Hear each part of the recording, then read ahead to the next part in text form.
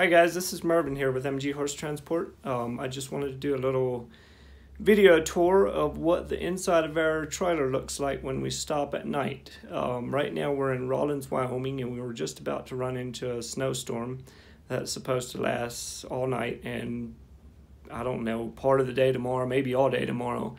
So anyway, this is what things look like in the trailer. It's nice and dry and warm in here, but it's snowing outside and we're probably going to be stuck here for part of the day tomorrow. But we don't offload unless, you know, we would end up being here for a day or two. Then we'll offload if there's a facility nearby in a case like this when we run into bad weather. But normally if it's only for an extra half a day or so, we won't offload. Especially if there's smaller horses. All three of the horses we have on board right now are small horses, so they've got all kinds of space in there. But this is what it looks like outside right now. We're at Holiday Inn. That's where we always stay at night. Most Holiday Inns usually have safe places to park where nobody's going to bother the rigs. And we lock the outside of the trailer. Every one of the doors get locked, so nobody can mess with anything. And this is what it looks like in the back. This is my tack room here where we got all our supplies and everything we need.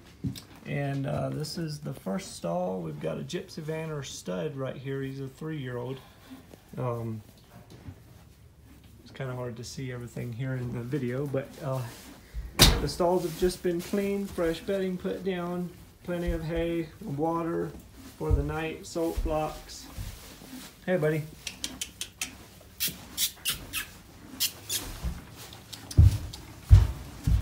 This horse is nice. He's got silver mane and tail.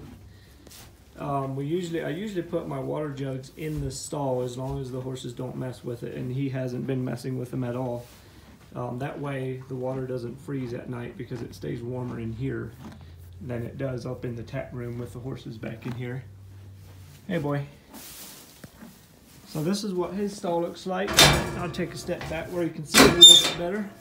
Hey buddy, this is a little yearling Gypsy vanner, come off the same farm in Missouri, and they're going to Oregon. But this is what this looks like with taking a step back. He's got a nice big stall, enough room to move around, lay down if he wants to. He's not in the mood to pose, he just wants to eat. And then this little rascal bit me earlier. He's a little character.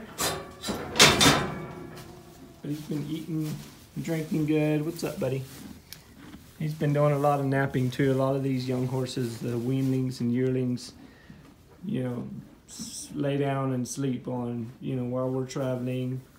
And we've got cameras up in each stall here where we keep an eye on the horses while we're traveling and all that. But got his hay, water, nice big stall. He's set for the night.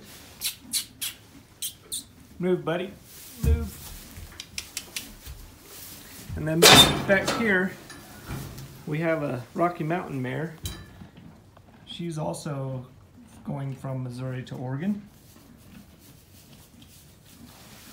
So yeah, this is pretty much what things look like in the trailer when we stop for the night every night.